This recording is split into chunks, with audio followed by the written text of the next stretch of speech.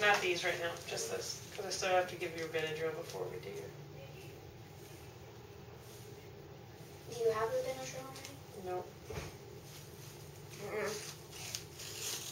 Good job.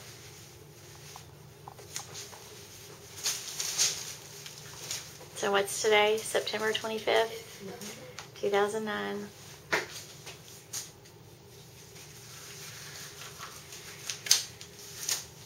Are you going to the game tomorrow? With my cousins. Sweet.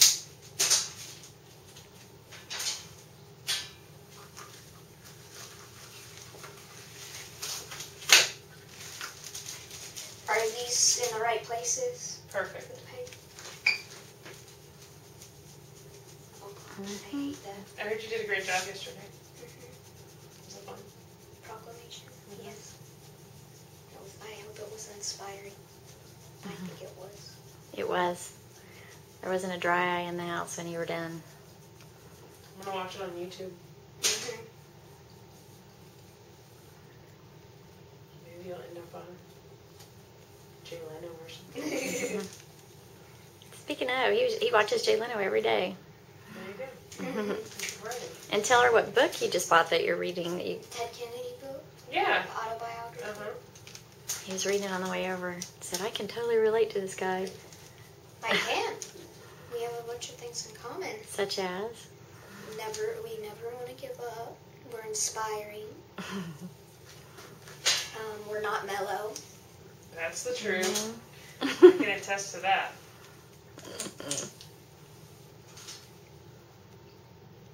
Did you know, Catherine, that Ted Kennedy had a 12-year-old with cancer in the 70s?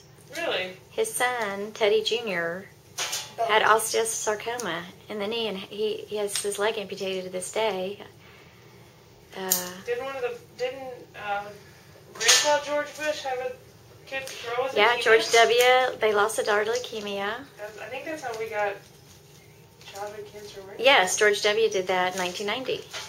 But I had never knew Ted Kennedy had a 12-year-old in 1973, and he's now a successful lawyer. And but he says, he talks in his book about it and how that the clinical trial ended like midway through their treatment, and all the other people in the hospital with them, and like a lot of the people there We're like, there's no hope. Well, they couldn't afford the treatment at that point, and so they were all like, well, what's going to happen to our child if we can only afford 6 more months or 9 more? And he said that's what just made healthcare like his main goal in life, was seeing all the, they had the resources obviously, but the guilt he felt, sitting around watching these other families' kids that they knew, that they felt guilty, probably, Yeah. Anyway.